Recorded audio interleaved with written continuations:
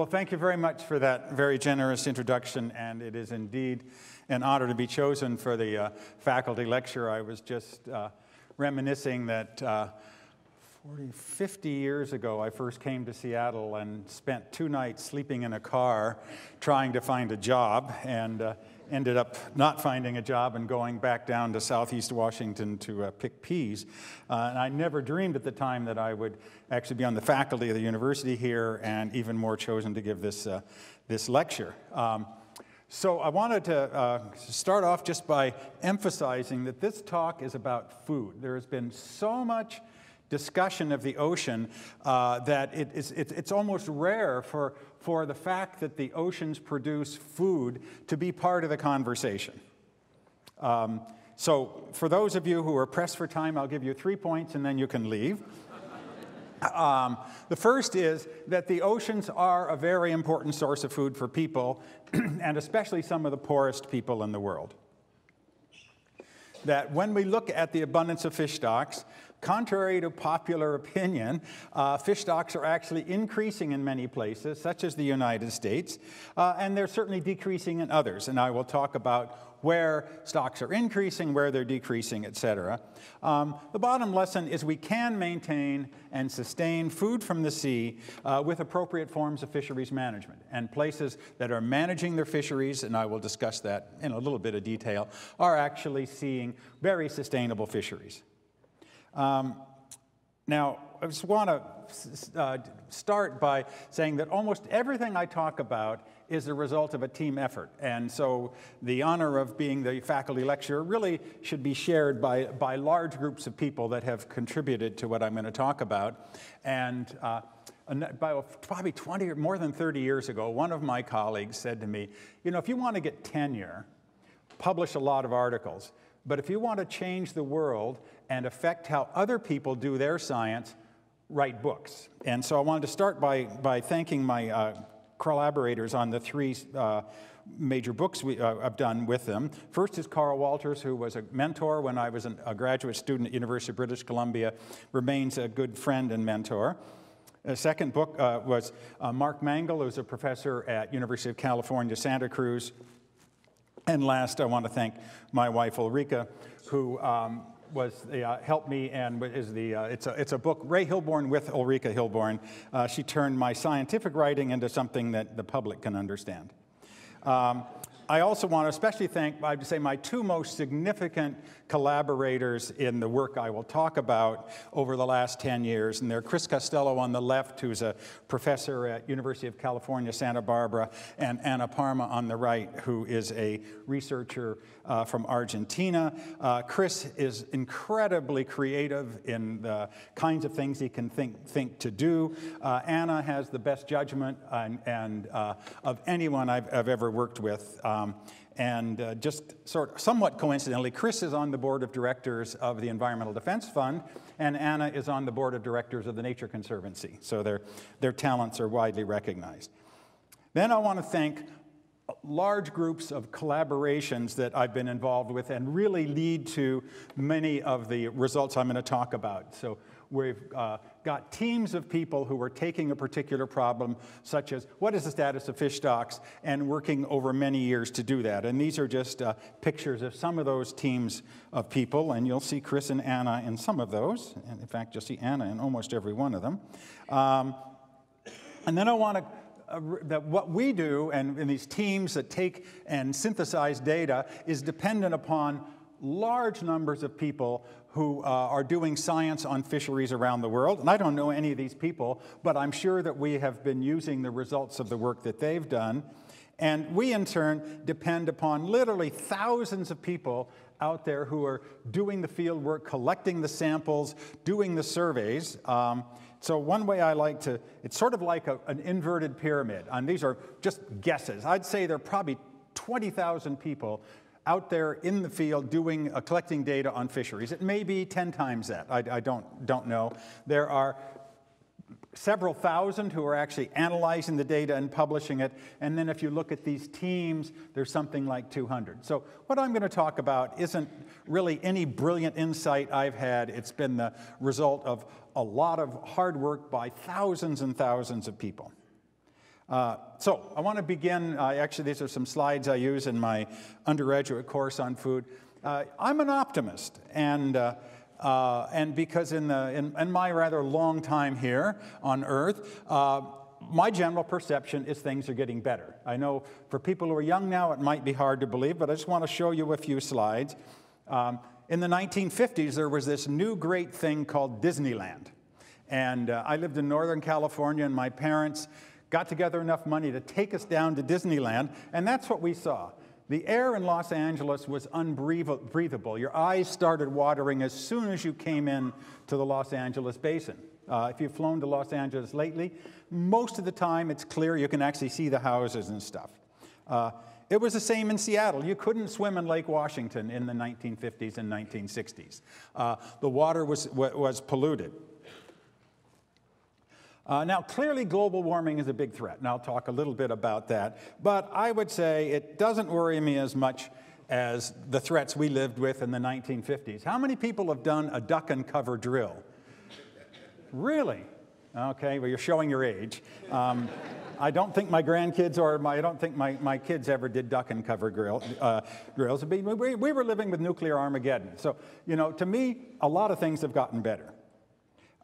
Okay, now I want to go to fish. And again, I want to emphasize that sustaining food and food security is what this talk is all about. And this is just a picture of a market in Africa where thousands and thousands of people are depending upon fish for their for their nutrition, and millions of people around the world for their incomes. I was just at a meeting a few weeks ago. There was a guy from Guinea, and he said that 70% of the animal protein eaten in Guinea comes from capture fisheries. On the global scale, capture fisheries produce more animal protein than beef. They produce a little less than chicken or pork. Aquaculture's roughly comparable, but growing, and I think within 10 or 15 years, aquaculture will probably pass all of those things. But it is a very important part of the global food system. And as I talk about the threats to the sustainability of food, of fisheries, if that piece of the pie was to disappear, some combination of people going very hungry and having very poor nutrition, or producing more beef, chicken, or pork are really what the alternatives are. So I've been very lucky in working over my career in a number of fisheries that are generally regarded as the most sustainable in the world, and probably the best thing that ever happened to me professionally was getting to work up in Alaska, where both we have a fantastic team of people and it is an incredibly beautiful place. And it has some of the most sustainable fisheries in the world. This is just a map of where Bristol Bay is in Alaska. But can I figure this out? Maybe, maybe not. Whoops, that wasn't what I wanted. Well, I won't risk it. But as I say, all these things are results of team. This is a picture we took a few years ago of the people who had been working on our Alaska program. So it's a very large, very team effort, and I know there's at least half a dozen people in the room who are in that picture. This is just the history of catch from Bristol Bay. That industrial fishing started, the native fishing goes back thousands and thousands of years. Industrial fishing started with the first canneries in 1893.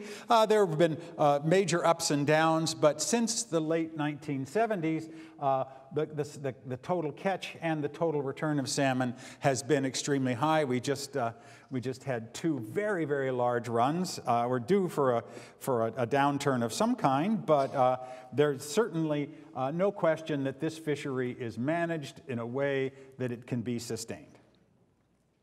I've also been lucky enough to work since 1990 in New Zealand, often taking groups of students there to help do assessments of the status of the stocks. And New Zealand is also held out by most of the world's fisheries community as one of the very well-managed places. Never really had significant overfishing.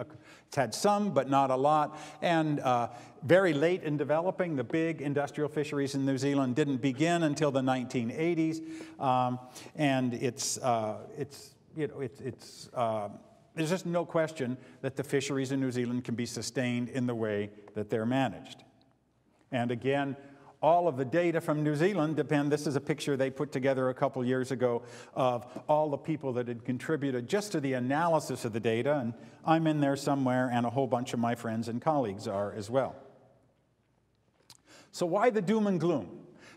You know, if you were to do a reading of newspapers or magazines, you would think that all the world's fisheries are collapsing and emptying, and the oceans are being emptied. And a lot of that goes back to, I've had sort of two aha moments in what I'm going to talk about today. And the first one came in 2006, when there was an article published in Science magazine that said if current trends continue, all fish stocks will be collapsed by 2048. I could still point you to 100 references a year on social media, NGO websites that will talk about that and say, yeah, all the fish stocks are going to be gone by mid-century. And that was so contrary to my experience in Alaska, my experience in New Zealand, my experience in Western Pacific tuna, et cetera, that I, among quite a few others, wrote a critique of that. Oh, wait, sorry, I'm jumped ahead of myself. That was taken up by popular media. So this is a Time magazine article in November of 2006, just after that article came out. You know, oceans are nothing. Study says overfishing will soon destroy the seafood supply. So anyway, I ended up on a National Public Radio show with the lead author of that paper, named Boris Worm, who's there standing in front of me, and we started, I didn't know him at the time, but it was pretty clear that we could talk and try to understand why we had such different perceptions. And we kicked around a number of ideas. One of them was that his experience had been in the North Atlantic, which was a place where there had been lots and lots of overfishing. Mine had mostly been in the Pacific.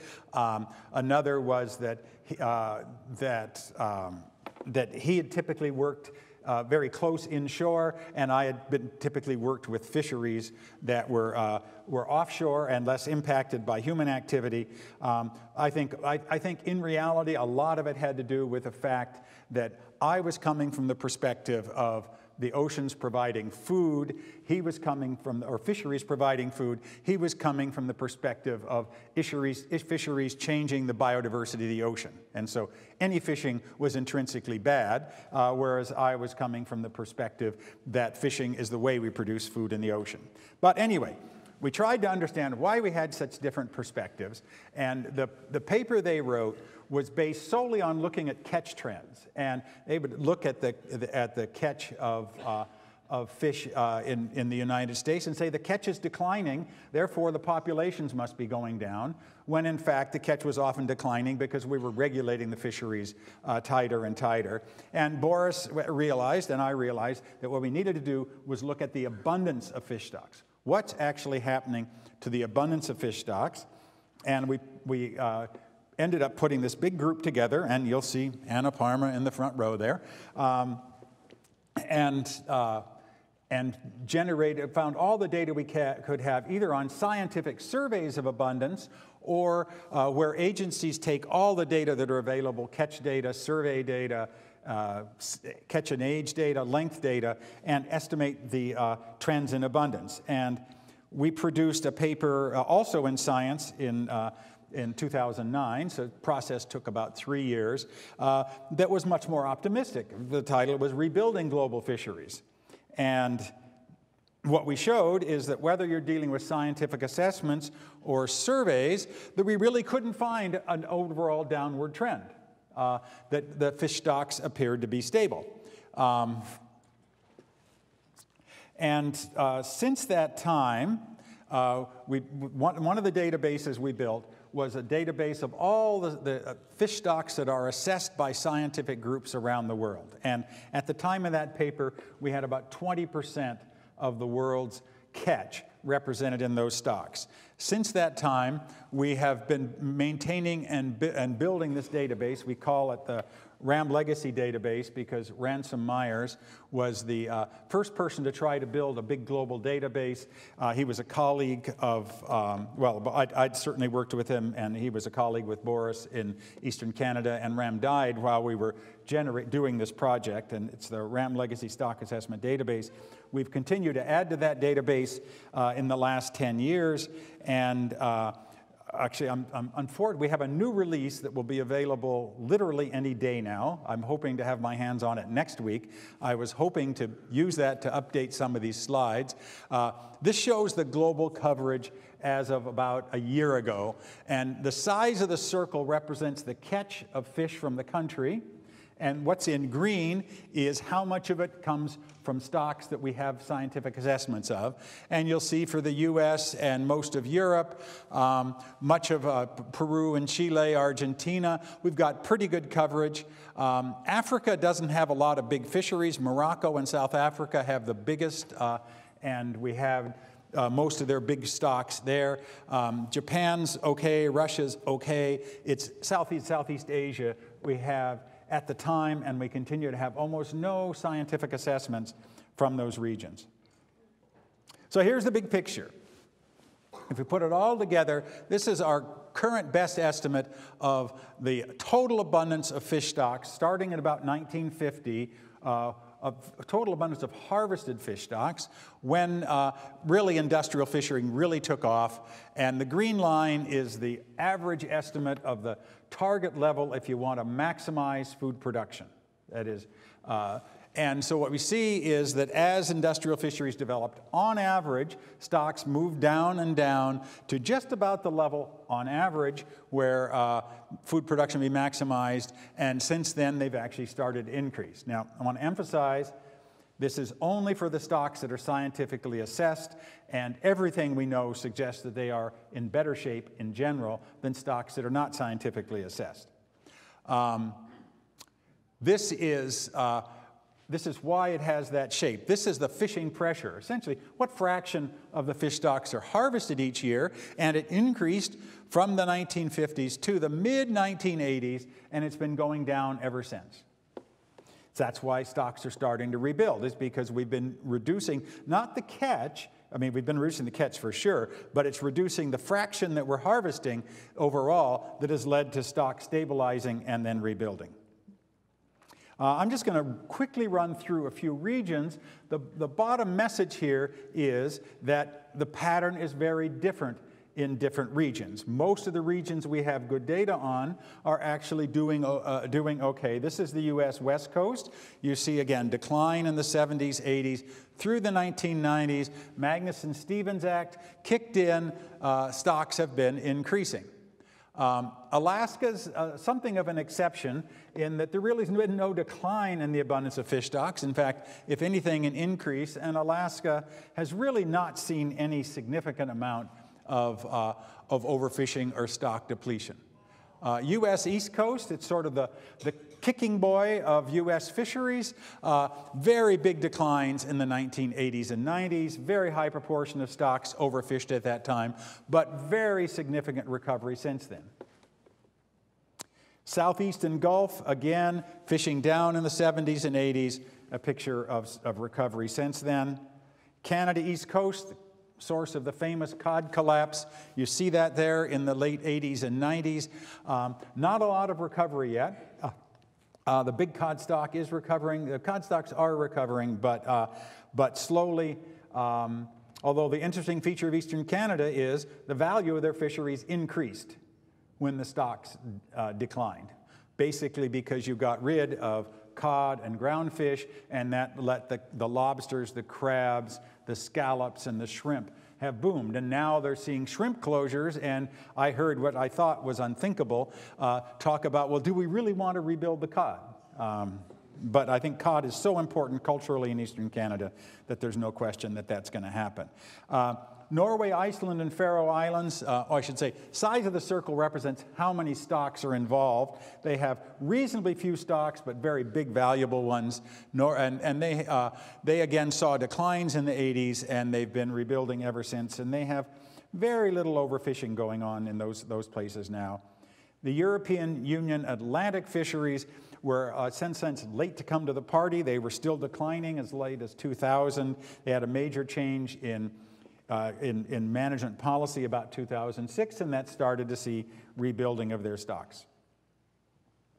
Russia and Japan, downward trend through the 80s and 90s, some rebuilding since 2000. South America, declining in the 90s, and some indication they've stabilized. They've certainly started to improve the fisheries management system, but no sign of rebuilding there. So, and we've got quite a few other regions, but the basic picture is that some places were never overfished, and Alaska and New Zealand stand out as having never seen large amounts of overfishing, that sort of collectively the stocks were not overfished. And I personally ascribe that to the fact that they both had fisheries that developed late, and they had been able to learn the lessons largely from the North Atlantic. Some were overfished and now recovering, U.S. East Coast, European Atlantic. Some continue to be overfished. We don't have the data we didn't have the data in the Ram Legacy at the time, but we now have it for the Mediterranean fish stocks. Essentially, everything in the Mediterranean is overfished except bluefin tuna, which is doing quite well. Where we don't have assessment data, we generally believe the status is poor, and I'll show you some of that. And even in well-managed places, there are stocks that are in poor condition. That is, they're at low abundance. Some of it's due to ineffective management. Some of it's due to natural variability. And just show you a regional example, a West Coast example. This is from a recent paper on the collapse of 3 species on the West Coast, anchovy, sardine, and hake. And these are from paleo records, that is long before industrial fishing began, and just showing that all 3 of these stocks have showed periods of collapse, that these are highly variable stocks. Sardines are once again down in the toilet. The fishery's been closed for several years, but the collapse of sardines is totally due to natural conditions. I mean, fishing accelerated the initial decline, then they closed the fishery, and it will come back when the environmental conditions tell it it's time to come back.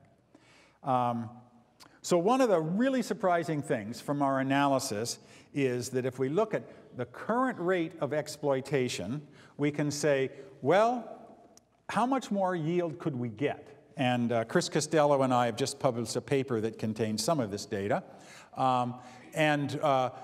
Again, here showing by region or country, the size of the circle is the potential long-term yield. In green is how much you would obtain at the current exploitation rates, and in yellow is how much you could increase by fishing the stocks that are currently fished at low rates harder.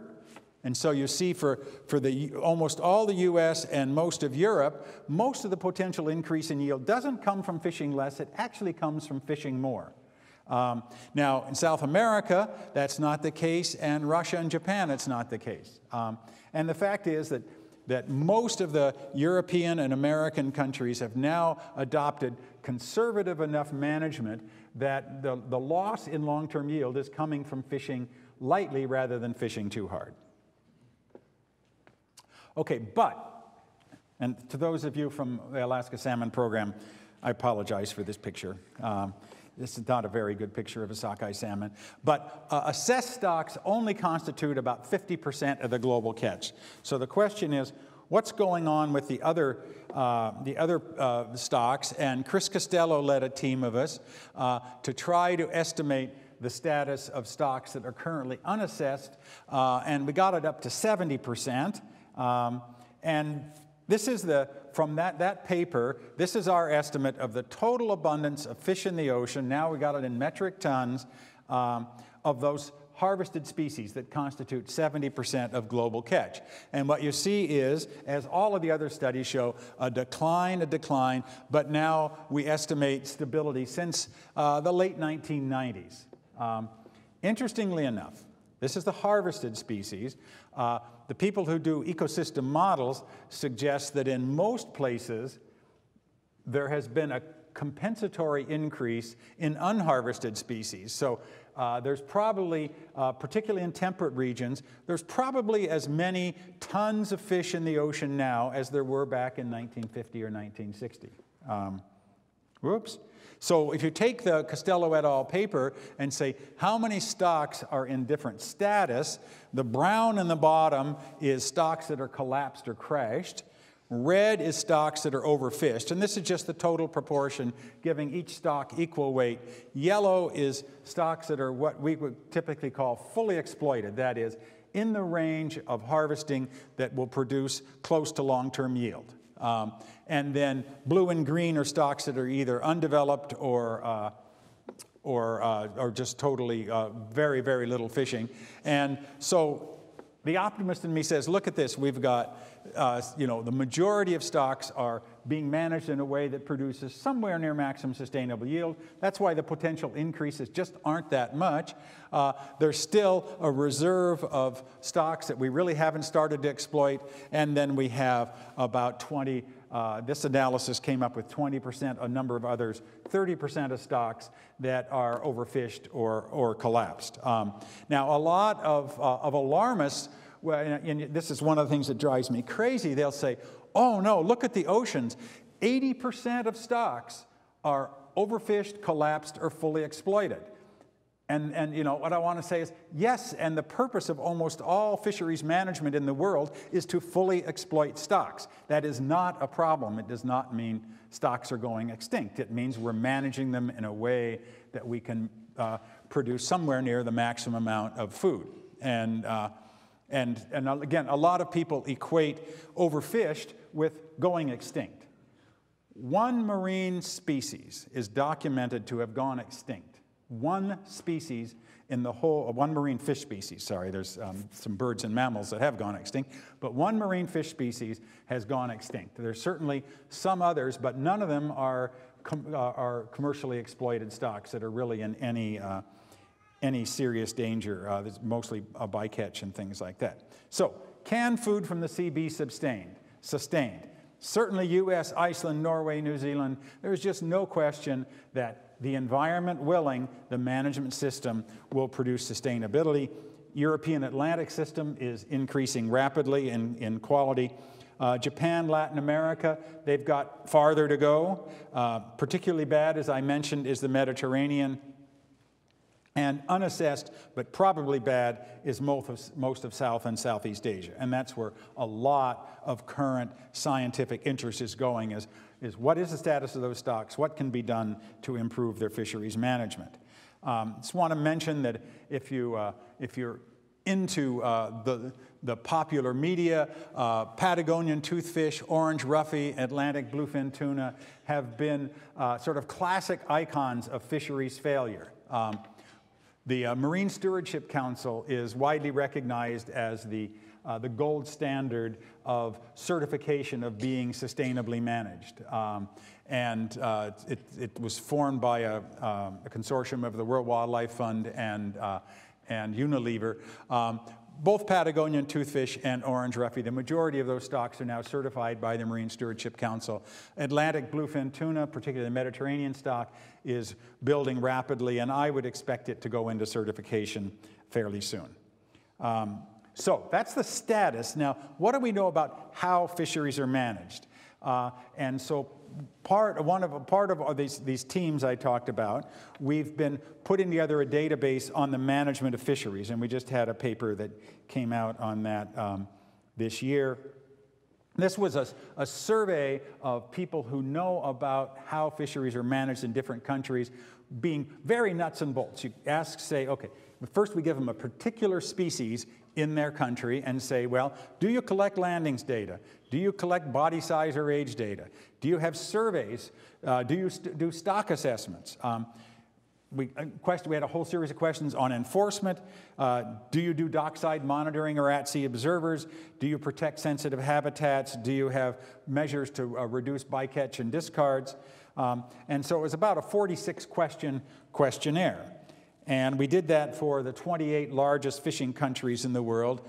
And so this is just a map of showing how intensely fisheries are managed. And what you see is for the US and Europe, and the industrial fisheries of South Africa and New Zealand, those fisheries, most of the boxes are checked. They're doing most of that stuff. These also correspond with the places that seem to have the best fishery status. Particularly bad, the worst country in the world that we surveyed is Myanmar. It essentially has no fisheries management system. All of South and Southeast Asia, south of appear to be problematic. South America, Brazil stands out as a problem. And then we also asked in this survey, totally independent of our other work, well, what's the status of the stocks? Is it good? Is it bad? And it maps quite straightforward onto the big picture. The places that have good fisheries management systems tend to have the stocks in good shape. The places that don't have them tend to have the stocks in less good shape. But this is based on expert opinion. So several things emerge from that analysis of things that really are correlated with good stock status. One is that they are scientifically assessed, that actually somebody's paying attention to what's going on. Then the question is, does the management system change fishing pressure in response to changes in abundance? If stocks go down, do you reduce the amount of fishing? And then finally, and probably the most important, is do they enforce regulations? And that's sort of the big problem with Southeast Asia and, say, a lot of Africa, is they have no effective enforcement. They could do the science, they could set the regulations, but no one's paying attention to them. So where we stand now is that we have scientific assessments for about 1,200 fish stocks that constitute about 50% of global catch. Methods such as the one that Chris Costello pioneered add another 20% or so, and we can use expert opinion to fill in another 10 or 15%. So for the majority of the world's fish catch, we have an idea of what's going on. But there are thousands and thousands of small-scale fisheries, and these fisheries are important to the food security and employment of people who depend on them, and they need new science and they need management approaches. But as I'll discuss in a little bit, the approaches we use in the developed countries really won't work for a number of reasons. So this is just a picture of classic small-scale fishing, in this case on the coast of Chile, where there are tens of thousands of people involved in this fishery. So the question is, how do we manage those small-scale fisheries? That when you just look at every stock, most of the fisheries are like that, and they don't have scientific surveys, they don't have catch-at-age data, they can't afford the kind of top-down management that has worked so well in the US, Norway, Iceland, etc. Also, you have people who are very dependent upon those fisheries. They have no alternatives, and it's a major area of research of many teams like the ones I've described, trying to understand how we can do science and management for those fisheries. Okay, now I want to come to my second aha moment. And this happened, I know the day. It was the 7th of January, 2010. And I'm actually not a fisheries biologist by training. I did my PhD on rodents. And I still maintain my finger in the mammal pie by working in the Serengeti National Park. I spent my first sabbatical there. I had to lie a little bit. When I filled out my sabbatical form, I said, I'm going to Tanzania to study the population dynamics and sustainable harvesting of Conocades tyrrhinus, which is the wildebeest. But I thought, okay, director approved it, and then this was Marcia Landau, and she called me into the office, and she had this big book. She says, Fishes of the World. She says, I don't find Conocades tyrrhinus in here. Anyway, so I've been working in the Serengeti on and off. And this was Marcus Borner, who was the director of conservation programs in Africa for the Frankfurt Zoo, who's the big NGO certainly in Tanzania and Serengeti. And he actually just won the Blue Planet Award last year. I'm not quite sure why, because the Serengeti has never been described as blue. But he showed me this cover of this Time magazine, which was, again, all about all the fish of the ocean disappearing, and he said, listen, Ray, I'm a conservationist. Is it my duty to stop eating fish? And so I took that seriously. Sometimes you didn't take Marcus too seriously. And I said, well, Marcus, if you don't eat fish, what's the alternative? And he said, well, I'm not a vegetarian. It's beef, chicken, and pork. And I had been aware that there was a literature on things like fuel use and energy and greenhouse gases, comparing livestock and fish and a number of food items. And so I used their minimal internet capacity while I was there to start just doing a literature search on this. If you just think of what are the environmental costs of food production, water use, pollution, fertilizer, pesticides, antibiotics, soil erosion, petroleum use, greenhouse gas, biodiversity loss. These are all costs of producing food. Every form of producing food has some of those problems. Okay. So, question: it seems like seafood has been singled out, and why? And so, how many people have a Monterey Bay card with them? Okay, I gave a talk here 5 years ago. It was about a third of the audience. Okay, so there's a lot of effort by NGOs. I think there's 100 or more seafood advice cards. And the idea is they're supposed to tell you what's sustainable or not, and then you're supposed to make choices. But in fact, it's not about what I would call the core sustainability. Can we keep producing this food? It's about the environmental impacts of catching the fish. So I've highlighted here yellowfin tuna. Yellowfin tuna can be green or they can be red. And it has nothing to do with the sustainability of yellowfin tuna in terms of can we keep catching yellowfin tuna. It all has to do with the biodiversity impacts of purse seine fishing versus longline or trolling. And as it happens for yellowfin tuna, the methods that Monterey Bay Aquarium says are green have a much higher greenhouse gas footprint than the methods they say are red, because they don't worry about greenhouse gases. But I will say they're starting to. So this is an analysis from a paper that we have, we're just revising, I think it's almost sure to get published, where we've done a big meta-analysis on a number of environmental impacts of food production or animal protein production. And so in red you have a series of aquaculture, in yellow a series of livestock, and in blue a series of capture fisheries. And this is the greenhouse gas produced kilograms of CO2 equivalent per portion, 40 grams of protein, about sort of a standard hamburger or a piece of fish kind of a thing.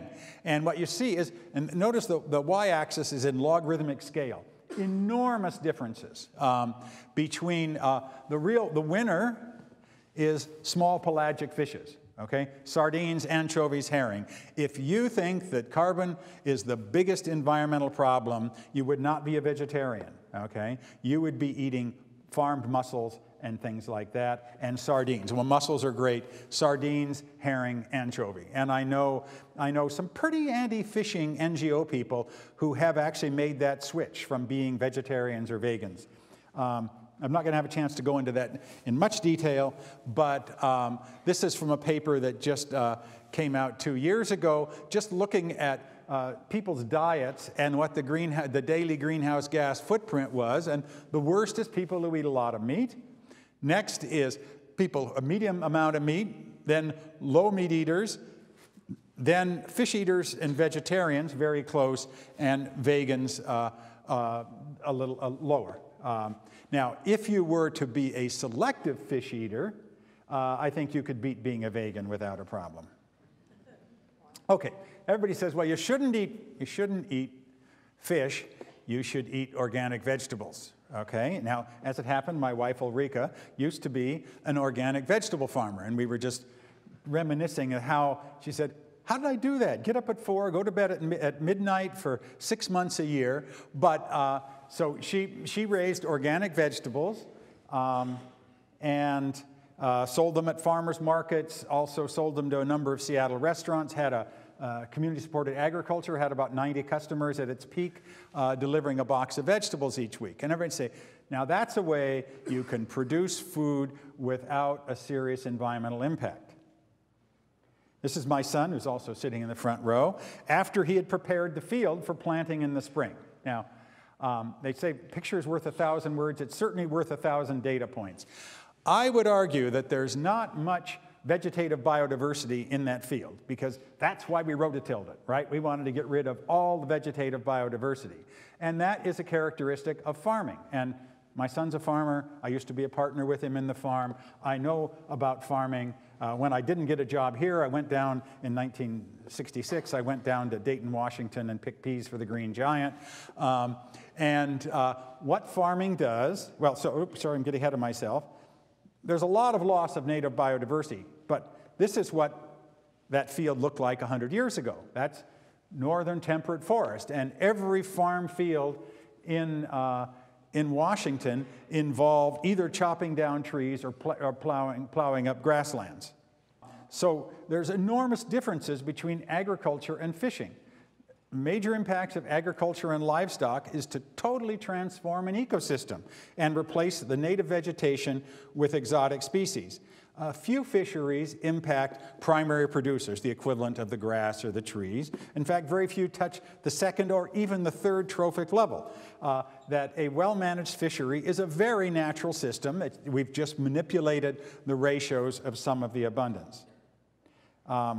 This is a paper on marine reserves. I'm using it. I'm going to just skip by this to make it simpler to understand. This is just comparing inside some marine reserves to outside. And what they found is that the abundance of fish was about 40% less than inside due to fishing. That biomass was 30% less due to fishing. Average size was 10% less. Diversity was about 10% less. Fishing has impacts, okay? But I would argue, I think it doesn't, again, picture doesn't explains it, that there's probably more loss of biodiversity in the portion of the world that's been turned over to food production, which is about 70% of the potential arable land in the world. And so this is just a picture from the Great Plains. The tall grass is gone, okay? There's just a few remnants of tall grass prairie left. The prairie dogs are gone. Again, I mean, you can find little pockets of them. The black-tailed ferrets are gone. The buffalo are gone. And the wolves are gone. And the Great Plains have certainly been transformed much, much more than any American fishery has transformed a marine ecosystem. So finally, I want to close by another study group, and look, there's Anna Parma again, on what is probably the most controversial form of fishing, bottom trawling, okay? Bottom trawling, you drag nets of various kinds along the bottom of the ocean. This is from an unnamed NGO's website. Bottom trawling wipes out everything in its path. So two American foundations, the Packard Foundation and the Walton Foundation, funded us to put together this group to really do a study of what is the impact of trawling on the benthic ecosystem of the oceans. And we've been, this has been a slow one. It's taken us 4 years because we've gathered a staggering amount of data. And so one thing we're doing is just looking at the trawl footprint. So the common perception is that trawling is everywhere. All the continental shelves are just scraped back and forth. There's a lot of very fine, detailed spatial data available now from satellite tracking systems and things like that, that we can actually map very carefully where trawling is taking place. So this is the Bering Sea, and you see there's a real hot spot here where which is trawled very intensively. Most of that area in green is trawled less than once a year, and in white is not trawled at all. On the right is the major North Sea and waters around England and coastal France. Much more intense fishing there, that some areas are trawled, I'll show you, some areas are trawled multiple times a year. So we've actually generated this data now for about 30 different places around the world. And so this is a map of just the Americas. Each of the circles is an area where we have the data. What you see in green is the proportion that is not trawled. So area 20, which I think is Gulf of Alaska, it's about 80%. 18 is the Bering Sea, it's maybe 70%. Then what's in the light green is a place that would be trawled less than once every 10 years. And then in yellow is somewhere between 1 every 5 to 10 years. In orange is 1 to 5, between 1 and 5 years. And in red is the places that are trawled more than once or more a year. And you see, for the Americas, you have at least half of the area typically untrawled. This is the big picture. I'll just point out Europe is quite different. Europe is much more intense. Depending on where in Europe you are, you may only have, say, as low as 20 or 30% of the area that's not trawled. We can then take that data along with some other data I won't have time to talk about and just look at what's the effect on the benthic biota, basically the animals that live in the bottom, not the target species, but the clams, the worms, the starfish, the corals, the sponges. And what we find is that the impact is very different depending upon what kind of bottom. Gravel is the most sensitive. Mud is the least sensitive. And this is for one area in Australia from a paper that our group has recently published. We'll be doing this for 20 or 30 regions. And what you see in this area is that 80 to 90% of the bottom is totally unaffected by trawling in terms of what the biota are on the bottom. Now, just to wrap up, there are serious threats to sustaining food from the seas. Food security, what are the threats? I'd say the most direct is probably ocean acidification. That we know it's happening. We don't really understand what it's going to do, but the physics are really simple. You have more carbon in the atmosphere. You've got it's not like climate modeling. This is really simple chemistry. The oceans are going to get more acidic. We don't know what that's going to mean. Global warming is clearly happening. I'm not going to get into arguments about why it's happening, but I guarantee you, if you've worked in Western Alaska for the last 20 years, you know it's happening. And that is changing the distribution of fish. It's going to cause changes. It's certainly going to threaten the sustainability of fisheries in some areas. It may, in fact, augment fisheries in other areas. Poor fisheries management in places that can't regulate their fisheries. The sustainability of those fish resources is a serious concern. I would also list that closing large parts of the ocean to fishing is a threat to food security. So how many people know who Sylvia Earle is? Okay. She has 20 honorary PhDs, and I've been at meetings with her where she went to people from Pacific Islands and said, you should not eat fish, you should be eating coconuts. And Sylvia Earle argues that we should not fish the oceans at all. I would say that attitude is totally anti-human, and I've heard tales of her at a meeting where they served a fish. She sent it back and said, bring me a steak, okay? She has no concept of the alternative costs of different kinds of seafood, of different kinds of foods. There's also quite a big movement right now to close the high seas to fishing. IUCN recently adopted a recommendation of closing 30% of the oceans to fishing. So this is a very real threat to the sustainability of food from the sea. Can we sustain food from the seas? Certainly we can, and we are in many places. There are certainly challenges. Poor governance and management, lack of science to provide advice. Another interesting one is conflicting objectives about what we want from the seas.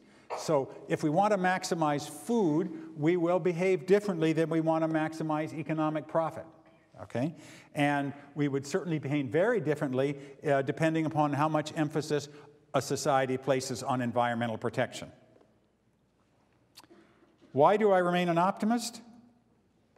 First, the trend in abundance and in managing fisheries is good in many places. That, as I've said, probably a quarter to approaching almost half of the world is now getting world fish catch is now getting a management system that shows that it'll work. There is, the places that don't have it, again, Southeast Asia in particularly, there's a growing recognition by those countries that they need to have effective management. And I mean, it'll take a while, but that's a very good sign. What perhaps impresses me the most is the energy and dedication of the next generation of fisheries management, fishing groups, and fishery scientists. There are, as I say, thousands of people out there, whether they're observers on fishing boats or port samplers or counting or aging otoliths, you know, I just have to admire how much energy they have and where we're going. And I also, the commitment of fishing communities and fishing industry to sustainability. The fishing industry gets a lot of criticism, but what people just don't seem to understand is they have a much bigger stake in sustainability than anyone else. Certainly a bigger stake than the NGOs or people like you and me, that there are several people here in this room that have bet millions and millions and millions of their own money that the fish resources will be sustained. And so as many of you may know, but just about a year ago in May, Greenpeace launched a very public attack against me, arguing that I had failed to disclose industry funding for research. In fact, the 35 papers or so that had published with industry funding had acknowledged it, and UW, Science Magazine, PNAS all reviewed their arguments and said, no, he complied with all the cases. But ever since then, I felt compelled to just give an overview of where all this research that I've been involved in and sort of my end of things has come from. About 50% of it has come from U.S. foundations who have been fantastic in their interest in marine and fisheries research, about 25% from government, about 3% from NGOs, although actually that's growing at the moment. About 13% of it has come from the fishing industry, about 9% what I would call community groups. These are groups up in Alaska. Where does that money go? The Alaska money, which is a good portion of it, goes to run our field camps and to pay the staff. And a lot of the industry money, a number of Northeast Pacific companies, some of them represented here, have been big donors to help us maintain this RAM legacy database. So I want to close, again, going back, that those of us who do the synthetic and talk the big picture could not do so if it wasn't for thousands of people who go out and do work at sea or on land to collect the kinds of data, and those of us at the analytic end are totally dependent on them. And I just want to close reminding you that this is about food. These are all different kinds of food, different kinds of fish products, some fishermen, some boats. I mean, that's what, you know, when you think of the ocean, we need to think about it as a major food production system comparable with the production of livestock on land. So thank you very much.